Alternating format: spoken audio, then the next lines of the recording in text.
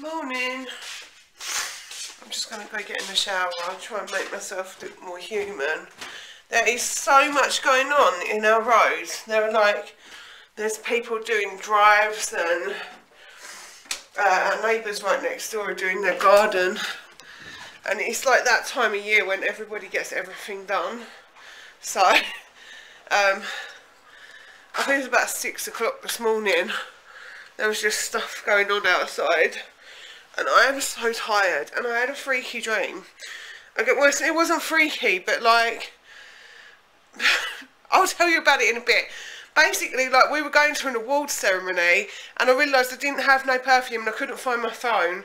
So Des O'Connor, yes, Des O'Connor, the one and only, one of the best presenters of the 80s and 90s, and actually he was just like there forever, wasn't he?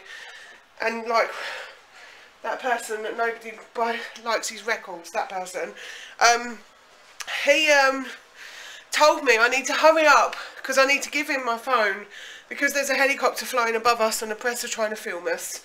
So I don't know what that dream was about, but that's what I dreamt. Anyway, I'm going to go and get myself ready.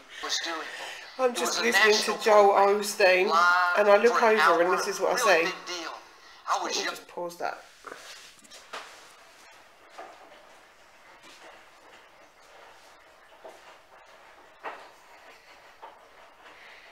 He is out cold with his legs wide open. Such a good boy.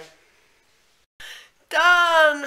Okay, it's not perfect, but it'll do.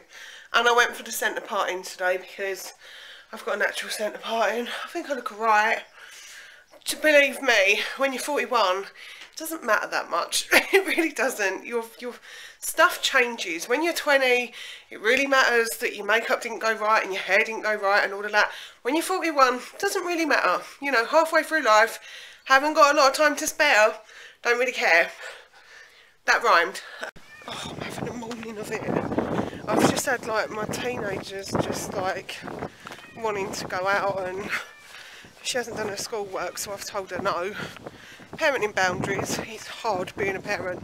Don't let anybody tell you any different. It's really hard, especially with teenagers. And my cat Cookie's following me now. I've got to go to the shop. I need to get stuff. I can't even remember now. I'm so like drained. Hopefully the day will get better.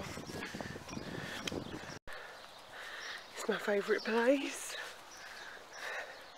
I don't know why I like this so much, to be honest. I kind of like the wilderness a bit, but this ain't really the wilderness. There's like houses all around it, look. But it's just nice. It'd be a good place for a picnic, wouldn't it? I reckon they need to cut the grass down though. It's nice, isn't it? Oh my gosh.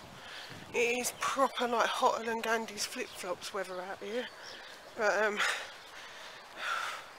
it's like sit in the pub garden with your friends weather, but I'm not going to do it because it's Wednesday and I have stuff to do, and I've got a lot to do actually. I'm just going to go home, have some lunch, paint some dollies.